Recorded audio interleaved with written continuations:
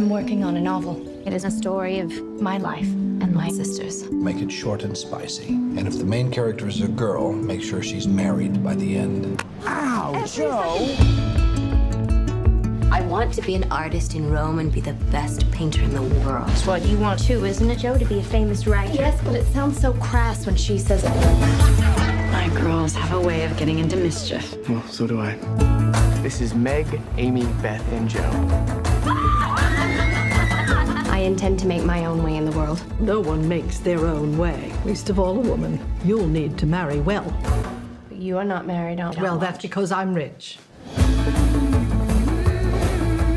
Joe, would you like to dance with me? I can't because I scorched my dress. And Meg told me to keep still so no one would see it. I have an idea of how we can manage. Joe is a lost cause. So you are your family's hope now. I believe we have some power over who we love. It isn't something that just happens to a person.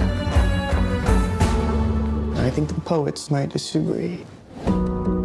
We can leave right now. I'll sell stories. Joe. And you should be an actress and you should have a life on the stage. Just because my dreams are different than yours doesn't mean they're unimportant. I have loved you ever since I've known you, Joe. I couldn't help it. It would be a disaster if we married. It wouldn't be a disaster. Okay? We'd be miserable. Joe, I'd be a perfect saint. I can't. A new play written by Miss Jo March.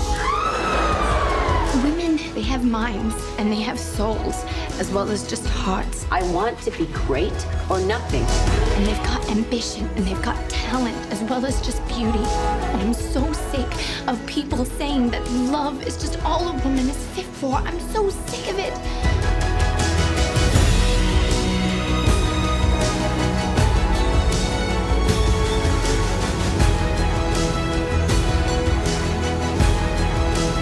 There are some natures too lofty to bend.